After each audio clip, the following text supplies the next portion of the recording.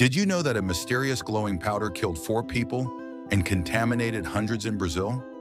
In September 1987, 2 scrap metal dealers broke into an abandoned medical clinic in Goiânia, Brazil.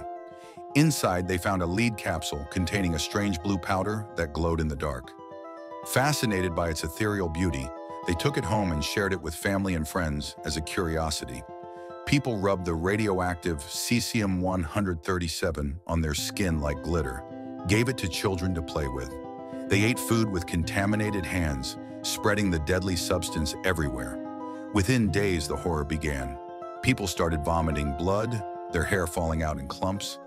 6-year-old Leida Ferreira ate a contaminated sandwich and became the youngest victim.